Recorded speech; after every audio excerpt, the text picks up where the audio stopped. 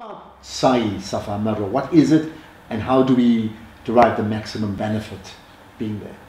Sa'i is emulating something that Allah subhanahu wa ta'ala accepted from Hajar alayhi salam, the wife of Nabi Ibrahim, Prophet Abraham, peace be upon him, where she ran between the hillocks of Safaa and Marwa, knowing that this was a barren desert, as Quran describes it, a place that was desolate, there was no vegetation, there were no people, there was no water source, etc.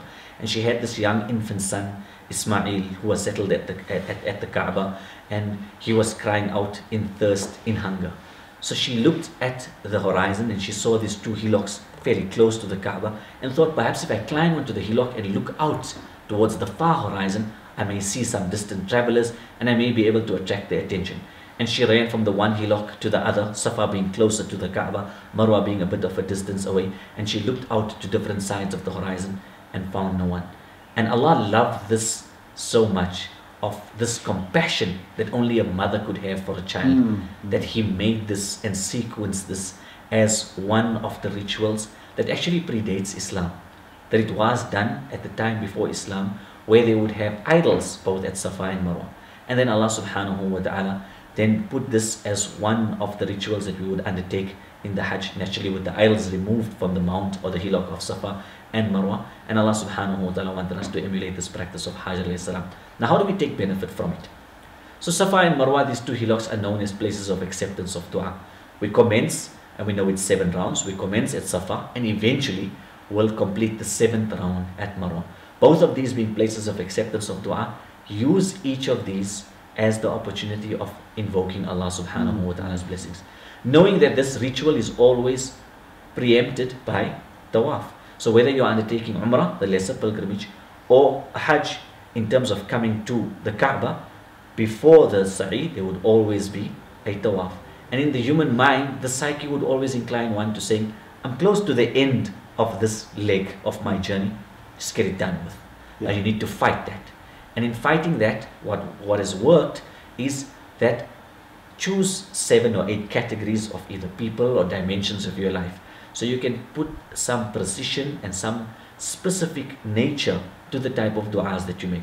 So perhaps at Safa I would commence by making dua for my parents, and then at Marwa for my spouse, and then back at Safa for my children, and then back at Marwa for my aunts and uncles, and then for my community and neighbors, etc.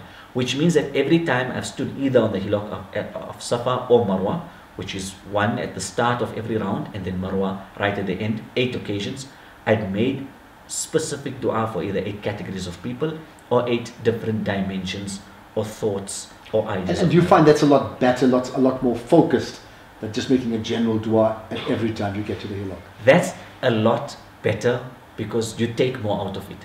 As opposed to when you're making general duas, you go on to what I refer to as autopilot mode. So you're reciting those duas and supplications that you're familiar with. They're just, coming off your tongue, and there's actually no thought that's informing them because you're so used to reciting them at the end of the prayer, when you wake up in the morning, etc., etc. And those are more general duas that you recite generally. Whereas here, once again, these are specific duas, and they convey to Allah, who is ever watchful over you, a sense of that you have planned, that you have given thought, that you have invested, and hence you will be rewarded for this commensurate. Now that's the duas when you get between, when you're on the hills, right? Hillocks, Safa and Marwa. But in the interim, as you walking or running, what should you be reciting then? So when running between Safa and Marwa, or making haste between Safa and Marwa, and this is an act of ibadah, of movement on your feet, where there should be haste, because you're emulating what Hajar alayhi salam did.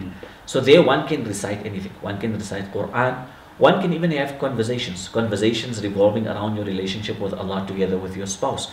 Conversations around the upbringing of your children, about your ambitions and aspirations together. So anything done in the remembrance of Allah subhanahu wa ta'ala.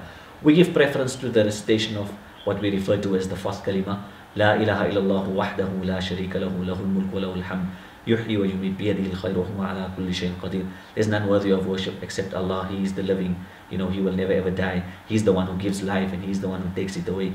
Biyadihi al-khayr, in His hands is all good and He has power over everything.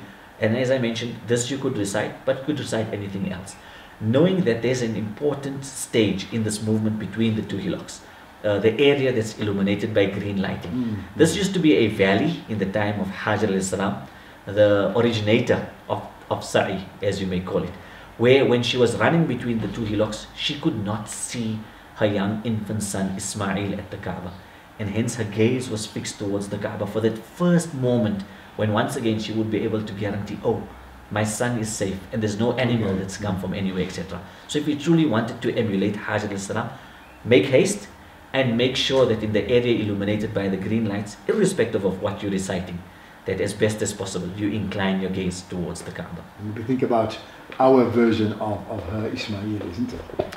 Yes, part of what informs the du'as that we make at the hillocks of Safaa and Marwa is the fact that she had compassion as a mother. So how can you have the same compassion in all the areas of responsibility or authority, as a breadwinner, as a father, as an elder sibling, as a manager, etc., etc.? Okay.